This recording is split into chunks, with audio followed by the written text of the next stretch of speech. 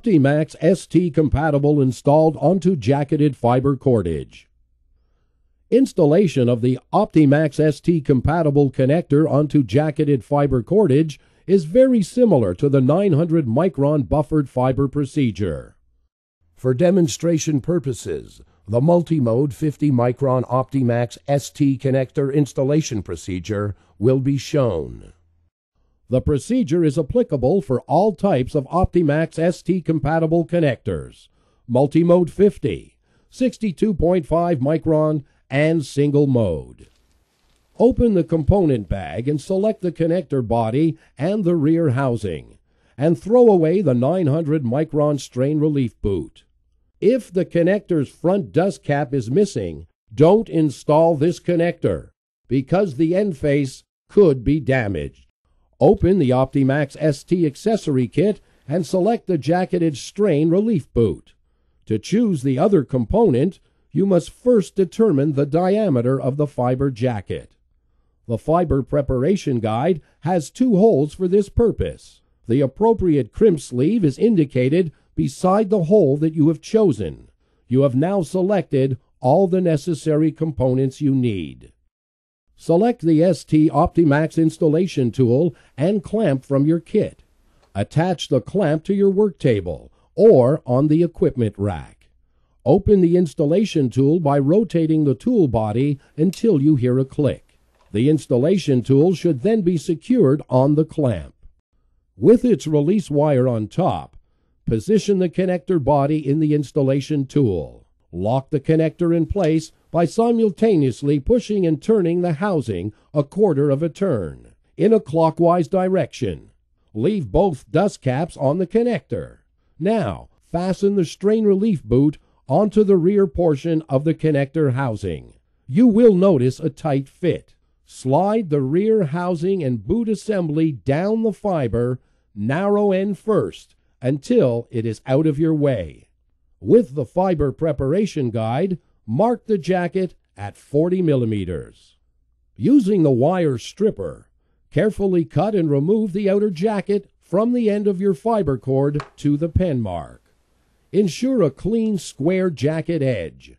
Make sure the Kevlar is away from the buffer, then slide the selected crimp sleeve down the fiber approximately 30 millimeters from the edge of the jacket. Hold the Kevlar with the crimp sleeve. Please note, for the 2.4 millimeter version sleeve, the grooved end goes in first. Make sure that any slack fiber is pushed back inside the jacket. Mark the buffer at the jacket edge, and again at 11 millimeters from the jacket edge. Strip the 900 micron buffer from the fiber up to the 11 millimeter mark. Strip the buffer from the fiber in small 5 millimeter portions to avoid fiber breakage. Be careful that your reference mark does not move during stripping. Squeezing the jacket will prevent the buffered fiber from moving. Clean the bare fiber with a folded alcohol wipe. Position the buffer edge against the stopper on the cleaver and cleave the fiber 7 millimeters from the end of the buffer. Collect all the fiber waste in your waste bottle. Compare the prepared cord with the illustration on the fiber preparation guide. If the pen mark at the edge of the jacket has moved during the stripping operation, you will have to readjust the buffer. Inspect the cleave with your microscope. Turn the microscope over. Open the cover and place cleaved fiber on stage. Make sure that the 900 micron buffer is snapped in the groove and the buffer end is resting against the stopper. Close the cover. Turn the microscope back over and check the quality of your cleave. Pointing the microscope at a white surface will provide a brighter image. If the cleave is unacceptable, repeat the stripping operation and again be sure to clean the bare fiber before the cleaving procedure is repeated. Once a good cleave has been achieved, continue with the installation process. Remove the rear dust cap from the connector body. Carefully insert the bare fiber into the connector stem until you feel the fiber make contact. The final position of the jacket edge should be less than 2 millimeters from the stem. Please note, do not disturb the fiber after it has been inserted. Secure the cord in the clamp, allowing a slight bow in the cord. This will maintain a contact between the end faces of the fibers. Press the plunger on the installation tool and hook the release wire on the connector. Slowly release the plunger. Push and rotate the connector 1/4 of a turn in a counterclockwise direction. This action will unlock the connector assembly from the installation tool.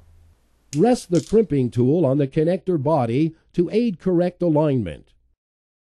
Using the first die position on your crimping tool, strongly crimp the stem of the connector assembly.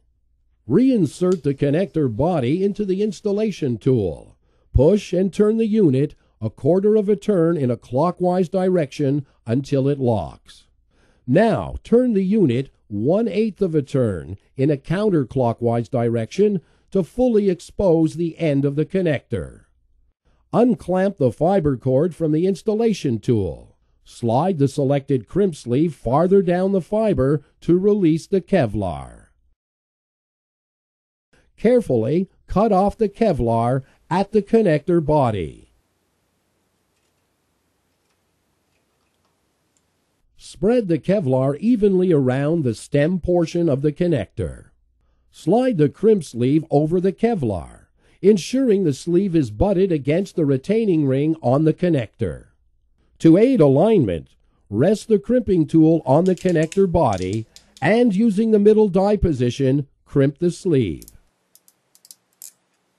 Align and press the rear housing assembly into the front housing until you hear a click. Remove the connector from the installation tool. This completes the installation procedure of an Optimax ST compatible connector onto jacketed fiber. The connector must be cleaned before it is installed in the fiber panel. Proper cleaning methods have been shown previously after the safety precautions. Always refer to your Optimax ST compatible installation instruction manual when installing your connectors.